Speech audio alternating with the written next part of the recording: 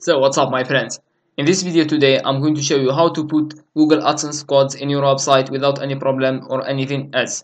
Just before we start, I want to be sure that you click on subscribe under my video and hit like because that will motivate me too much to put new videos for you. So this is my channel. All you have to do is to have Google AdSense account as you see here and your website, I mean your control panel or cPanel. Then when you are in Google AdSense, you have to go to home. After that you will find my ads. Click on my ads, then click on new ad unit. This is to create new ad. So type any name you want. Like me, I'll type Gorbix. Then choose the size of your ad. As me, I'll choose it like this, more larger.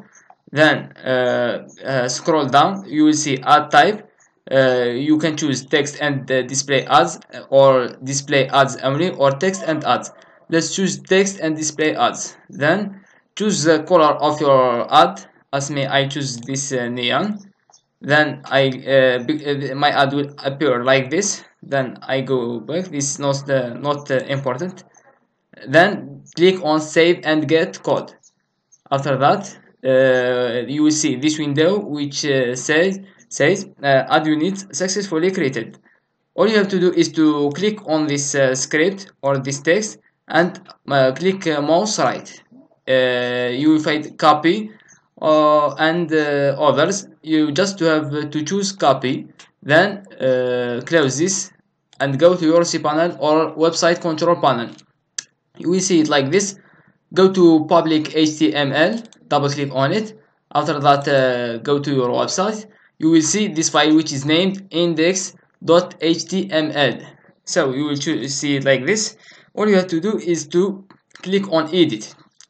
For me this is my host, provide edit, like this pen. I click on it. So this is the index.html file. All you have to do is to paste it by clicking mouse right again and then click paste.